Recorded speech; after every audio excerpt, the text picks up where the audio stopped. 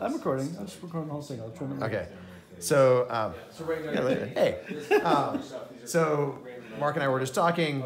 I was making a merge request to the leadership page, and at the same time, Sid was making a different merge request to the same page, and he assigned it to me. And it seemed tempting to just make all the changes in the one merge request since we're all editing the same page. Mark made a good point.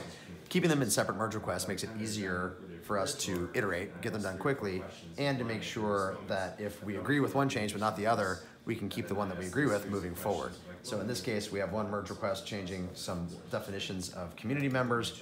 We have another adding the vice president family of leaders to the leadership page. And it's great to keep them separate because one of them might have a discussion, the other one's going to move very quickly, and we can iterate as a business.